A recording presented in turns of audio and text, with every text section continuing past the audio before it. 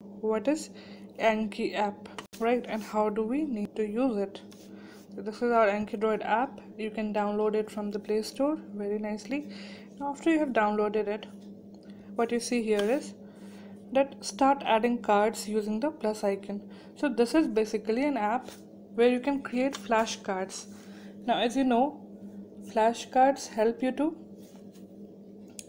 revise things very quickly, and it is an effective way to remember things. Now the key point is that why we tend to forget things. We tend to forget things because of lack of revision. To remember anything, you have to keep it revising after a certain period of time, or else no one can stop no one can stop you from forgetting it, right? So this app comes as a savior, and I have used it since my final year MBBS, and it has helped me. So today I would like to introduce you all to this wonderful app. Okay, now let's see by clicking on the plus icon, you can add flashcards. Now how do you see when you click on the plus icon, there are three options: create deck and add. So first you create decks first. Deck is basically a folder in which you can store your flashcards. Like you can create a deck for all the signs, right? Then you can create a deck again. You can create a deck for syndromes, because these things are always asked and we always tend to forget them, right? And once you've created decks, like you can also create decks based on different chapters. Like suppose you can create a separate deck for surgery flashcards, right? You can create a separate deck for medicine. Now once you have created them, you have to add inside. Now suppose I would like to add a flashcard under the science, under the folder named science.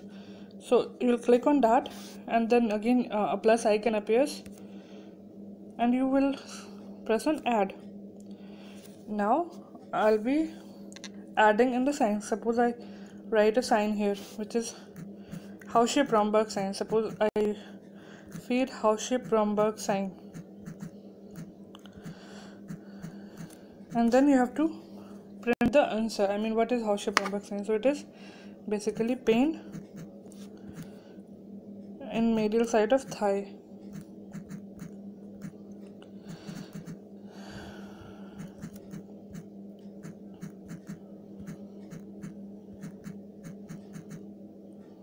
Right up to the knee.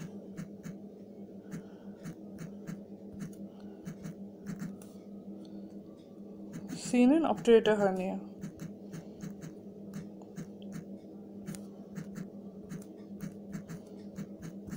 Fine. Now you press on the tick here, and that means you have added it. Now let's go back. Now similarly you can add up as many cards as you want, right? There's no limitation to it. Now what happens is, you can create this in your phone, and your phone is always handy while you're traveling or while you're just sitting idle. You use this app to revise your flashcards, right? That gives you utilization of your even 5 minutes or 10 minutes spare time that you get if you are busy or if you are doing duty somewhere, right? Now see, if I want to revise the flashcard that I have just made, I'll again click here, and see, now it's asking me what is house-shape Romberg sign. So you recall what is house-shape Romberg sign, you recall, and then you click on show answer. Now it is showing you the answer, that it is pain in medial side of thigh up to the knee, seen in obturator hernia. Now see, there are three options again, which is if you want to revise it in less than 1 minute, or less than 10 minutes, or if you find it easy. Now if you have guessed it right and you find that okay, you are very confident, you know this sign very confidently, you will press on the easy icon, and in that case the app will show you this card again after 4 days only, not in between. If you guessed it right but you think you need still a bit of revision, then you press on the good icon, and if you failed to answer correctly, you press on again, and it will remind you again. Suppose I press on again, it will again ask me what is house-shape Romberg sign, and you say it. This time I have said suppose rightly, I will press on good. Again after 10 minutes they will ask me, right? And again if I say good, they will repeat it after 1 day. So because of that algorithm on which this app is based, it decides how frequently you need to revise a particular flashcard, right? So you keep on adding cards, particularly signs, syndromes, or MCQs that you have made wrong.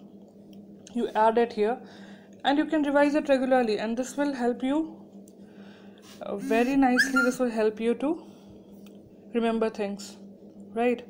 So with this I would like to end this video, and I think you all should install this app and try using it. It is very helpful.